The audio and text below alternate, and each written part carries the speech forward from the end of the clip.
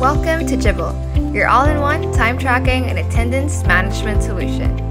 Today, we're looking at clocking in and out on the web. First things first, log into your Jibble account on your preferred web browser.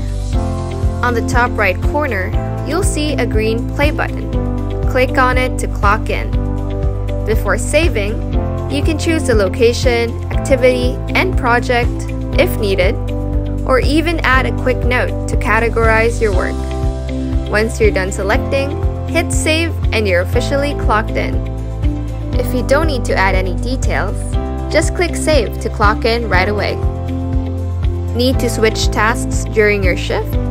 Click on the green switch activity button. Choose a new location, activity, and/or project and hit save. If you need to take a break, hit the yellow break button.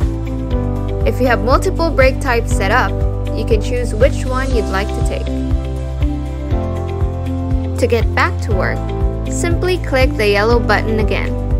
Don't forget to choose your location, activity, and project before hitting save to resume tracking. Clocking out is just as easy. Click the red stop button in the same spot and hit save to end your shift. All of these timer actions create time entries, which can be easily viewed on the timesheets page.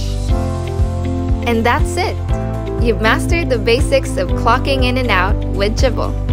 It was pretty easy, wasn't it? Should you have any queries, feel free to check out our help center or reach out to our customer service. Happy jibbling!